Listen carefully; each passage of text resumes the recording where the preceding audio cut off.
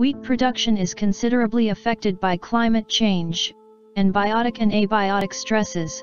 Let me show you how promising it is to apply the approach of seed coating with natural compounds, as thyme essential oil, and the approach of seed coating with beneficial organisms, as the endophytic bacteria Paraburkholderia phytofirmans, and how do they induce the seed priming.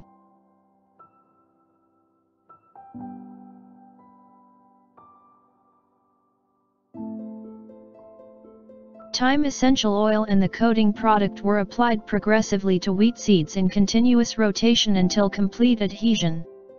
Thyme essential oil compounds weakens the membrane barriers and lowers the turgor pressure of the cell wall, leading to a larger water uptake, which is crucial for the interruption of dormancy. Once penetrated into the seed, thyme oil compounds induce a transient intracellular acidification that stimulates the electrogenic proton pump, which is responsible for cell enlargement and elongation. Subsequently, peroxidases were induced to scavenge reactive oxygen species, as a consequence of the oxidative burst after acidification. Peroxidases, which are also involved in the lignification, render the plant stronger. All these effects results in the promotion of germination and growth, and illustrate the chemical priming induced by thyme essential oil, resulting in a systemic spread of signals from seeds to emerging leaves. As for the endophytic bacteria Paraburkholderia phytofirmans, it was applied progressively, with the coating product, to wheat seeds in continuous rotation. This bacteria produce an enzyme, named endopolygalaxuronase, that induce cell wall loosening and extensibility, leading to a larger water uptake, and easier bacterial penetration and colonization of seeds. These effects results in an earlier interruption of dormancy, and an enhanced emergence of seedling. Once the bacteria have colonized the emerging seedling, they produce cell wall degrading enzymes, causing a transient stress, that consequently triggers the accumulation of phenolic compounds, to protect the plant against oxidative stress.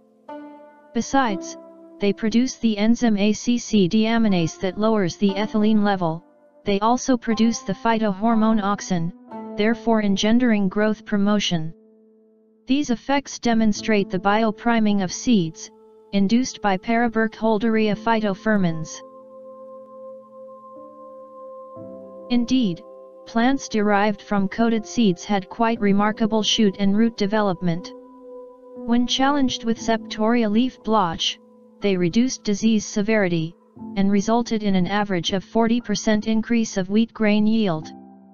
Under drought conditions, they alleviated the effect of water shortage, on reduction of dry matter, and resulted in an average of 45% increase of wheat grain yield.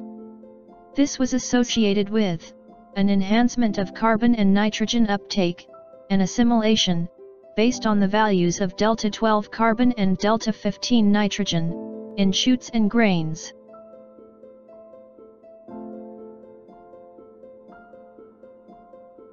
Perhaps, if farmers could put into practice the approach of seed coating with bioactive compounds, we can minimize the damage of environmental stresses on crop production, as well as reduce the expenses of inputs.